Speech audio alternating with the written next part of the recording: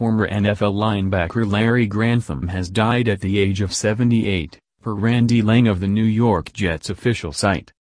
Grantham was a member of the original New York Titans in 1960 for 3 years before the franchise was renamed the Jets in 1963. He spent 13 years in the organization before retiring in 1973. The defensive star was selected to 5 All-Star games in the AFL and was All-Pro 5 different times. Although sacks weren't an official statistic, he racked up 24 interceptions in his career and recovered 10 fumbles. According to Pro Football Reference, he ranked 3rd in franchise history in approximate value, ahead of Joe Namath. Meanwhile, his intangibles were a big part of the team's success, including the 1968 Super Bowl champion squad. "I always saw Larry as the captain and the leader," teammate Jerry Philbin said, per Lang. "His football knowledge, the way he skirted around blockers and made tackles, he just surprised a lot of people.